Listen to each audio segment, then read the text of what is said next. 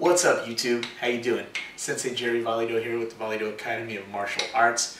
It's good to be back. I haven't made one of these videos in a long while, but I am back and I'm going to be coming out with a series of videos on a bunch of different subjects as the months start to pass, so stay tuned for those.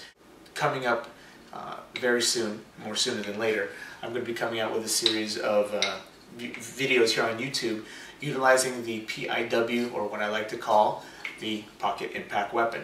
Now, pocket impact weapon is something that I personally have a real love for, being the fact that at least here in California, they're completely legal. There's no law in the books that I've ever found that prohibits the use of a pocket impact weapon. Now, I'm not talking about a SAP, I'm not talking about a billy club, I'm talking about something like what I'm holding here. And one of the other reasons I really like these are because, well, they're easy to carry, they're easily concealable, and they don't have the stigma attached to it by law enforcement that, say, something like a blade has.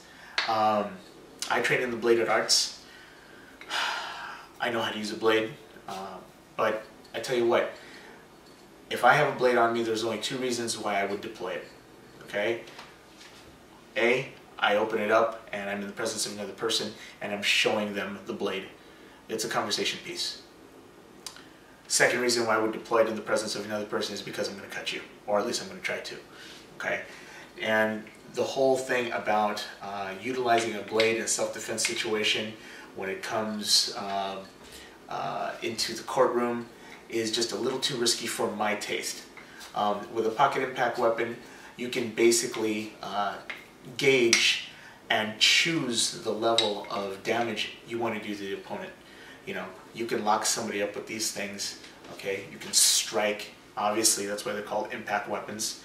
But, you know, I can cause a lot of damage on a person's body with one of these things. If I wanted to, I could kill a person with one of these things if I hit them right into the trachea, right? I could gouge their eye out with this and you know, and stick this right in somebody's eye socket. So stay tuned for those videos. Once again, food for thought. Like I always like to say, food for thought, something for you to add to your arsenal, and hopefully you'll enjoy them. If you have any questions, hit me up on the YouTube page, and I will see you soon. Peace.